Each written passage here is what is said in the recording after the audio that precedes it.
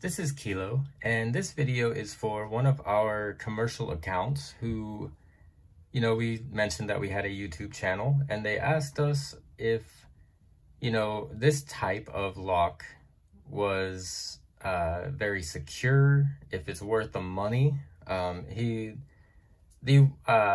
company who requested this video is a small company, and they have a few vans, and they're wanting to, purchase this style lock. And they were saying, I've seen these masters at Home Depot.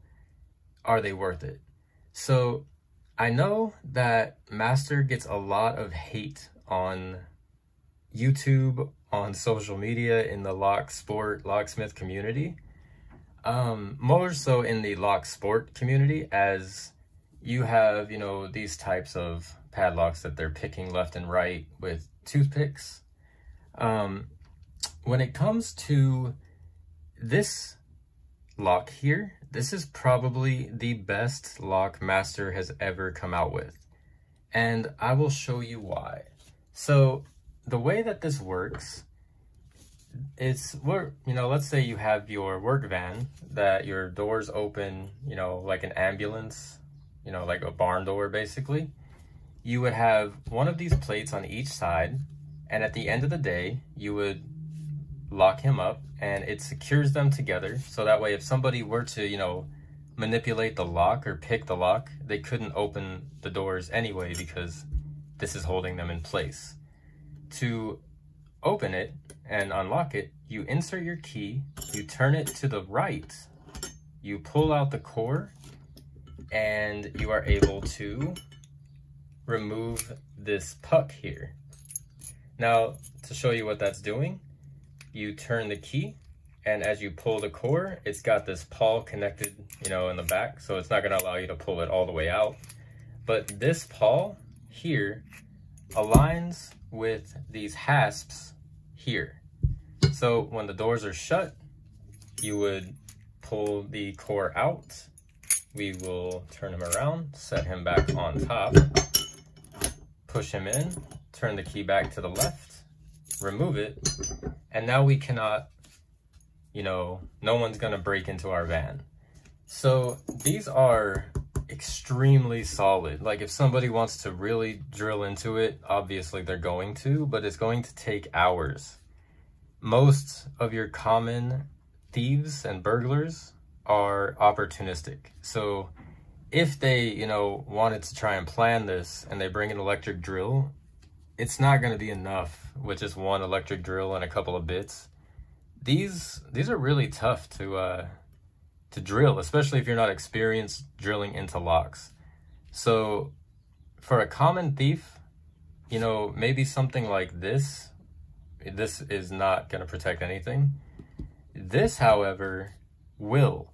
Now, the question on this was, would a lock picker be able to pick this open? So let me go ahead and turn this to the side and just kind of show you guys. This is how much room you have to play with. And if you notice, with the key here, we'll insert him. You cannot turn him to the left, so you cannot turn him towards you. He has to go towards the plate. This is significant because, let me show you with a tension tool. These are the most common that a burglar is going to get their hands on. They could just make this this is made out of windshield wiper insert. Normally you would put this in the bottom of the keyway and tension. Now, the only way to get this core to turn is to turn him towards the plate. Obviously, they're not going to get anything out of this. There's no way to tension this with a bottom of the keyway, so you would need top of the keyway. Very rarely is somebody, in the lock sport community gonna try and go break into someone's work van. Like, hobbyists are the only ones that even know these tools really exist. It's, a thief is not gonna go and research this. They're gonna just try and take what they want very quickly. But if they wanted to try, they could insert this. Again, let me lift this up. It's quite heavy here. But they would have to insert him here, and they could crank up this way as they're picking. Now, to show you just another example, we're gonna just go ahead and take, let's go ahead and take this snake here. Let me set this down for just a moment. We'll go ahead and grab the snake rake. And the way that you're gonna have to pick this, you're not gonna have a lot of room. You're right against this plate. So now you're going to be sitting here with this tension tool that they're gonna have that's homemade, probably out of a paper clip. And they're going to have to hold it, and they're gonna have to start picking, you know, this way. And look what happens as I'm picking. This puck dances around quite a bit. And you would think, you know, that's kind of terrible that it jiggles like that. It actually makes this harder to pick because of that. I don't know if that was intentional on Master's part or just sloppy designing, but that actually works in Master's favor here, as it contributes to it being very difficult to pick. Now, you know, if we're going to try and pick this, you know, let me adjust the camera just to kind of show you guys. The way that this is going to look on a work van, it's going to be flat against the car door. So you are only going to have, let me move this just enough to see the keyway there. You're only gonna have this much room here. Like, I have enough room just to get my fingertip. You know, it's actually pressing into my fingertip as I'm doing this, just to show you how much room you have to work with. And then you're gonna have to sit there and hope that you're going to try and pick this. And look what's happening. I'm wobbling the puck. So this is definitely, you're gonna have to press against the puck and try to get that to stop. You're gonna hold this up.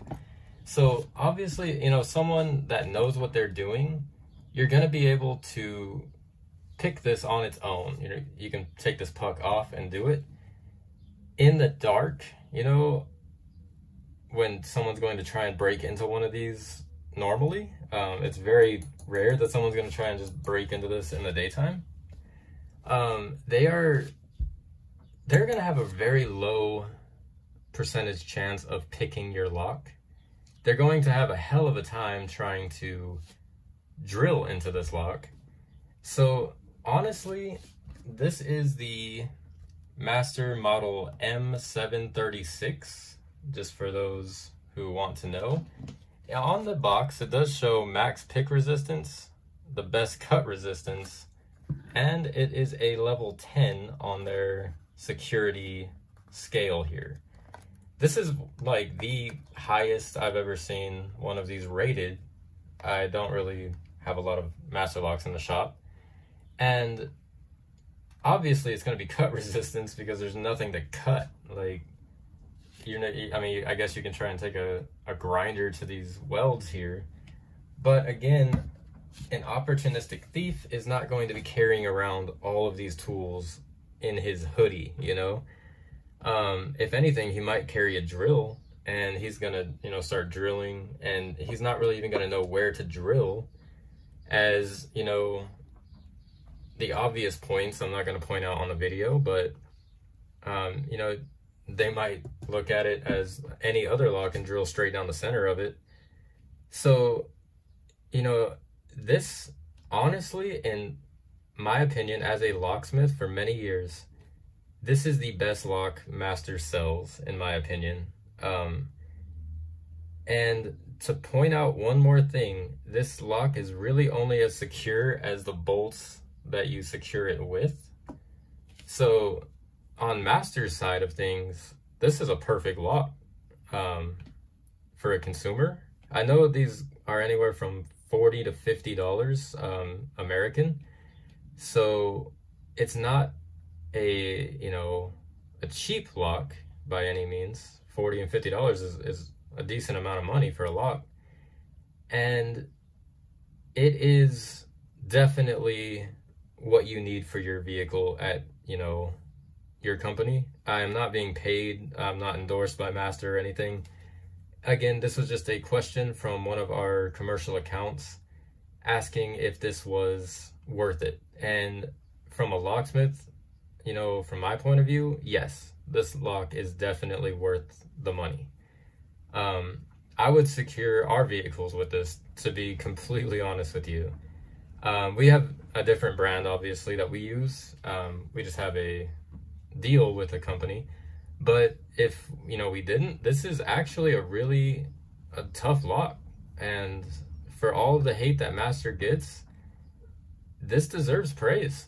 Like, I've got to hand it to Master.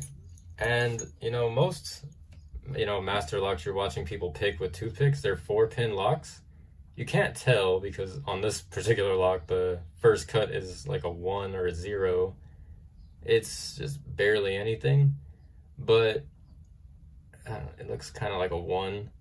But you see, it's a 5-pin lock, which makes it tough. The one thing that you want to look for when you do buy a Master lock or any padlock is the bitting of the key here. So let me go ahead and move the camera back around. So when you have bitting that's, I don't have a key here that, let's see. Let me show you here on this Kwikset. You see how there's only, it just looks like there's only 2 cuts. There's actually, if you hold it at an angle, all of these 3 1 cuts. This is a really easy lock to pick. All that the picker has to do is pick these 2 pins, and it'll pick over. When you come across a lock, any lock that you buy at the hardware store, always check the bitting on the key. On this Brinks key here, look at that bitting. That bitting is pretty groovy, you know? It's not like incredible, but it's gonna, you know, present a challenge. A lot of these lower cuts, that means the pin is gonna hang down further and kind of block their view. So, I mean, it's just always a good, you know, regardless of which lock you buy, always check the bitting on the key. And I know that on Master locks, a lot of them are like sitting in something where, like on the cardboard, where you can't even see the key. Before you even buy it, like open the package and just kind of get an eye, like look at the bitting. Like Master should really not do that and hide the bitting. You should be able to see it, because that, I feel, is really important in purchasing a lock, is seeing the bitting. Unless you're a locksmith or you have a pinning kit where you can cut a key yourself and key it up. But aside from, you know, that, this lock here is definitely, in my opinion, as a locksmith, 100% worth the price tag. So I just wanted to go ahead and make this video just to help them out and help any other company, you know, looking to purchase a lock like this. Definitely gets our recommendation thumbs up. So that's all there is to this video. If you'd like to see more videos like this, more lock reviews that may be coming your way, feel free to subscribe. And as always, you know, stay safe, stay legal, and have a nice day. So one more quick thing that I wanted to add to the end of this video here, I almost forgot, was because this is a really tough lock to pick and to really get into for even a locksmith, this is going to be a heck of a job. On this package here, if we take it and we spin it around to the back, you have a key code. If you are a company or just anybody who buys this lock for any reason, do not just throw this package away. Write this code down, or save this box, or cut this, you know, piece of cardboard out and save this in a file cabinet or somewhere. Because if you lose the key, you could just take this code to a locksmith and they can just go ahead and make you a key. That way you don't have to risk damaging your door or anything else. I just wanted to throw that out there. It's kind of cool. Sometimes Master Lock does throw the code on the back, so always look for that just in case you ever lose your key. Go ahead and bring this to a lock shop and they'll have a key made for you in just a couple of seconds. So just wanted to go ahead and throw this in there. You guys all have a nice day.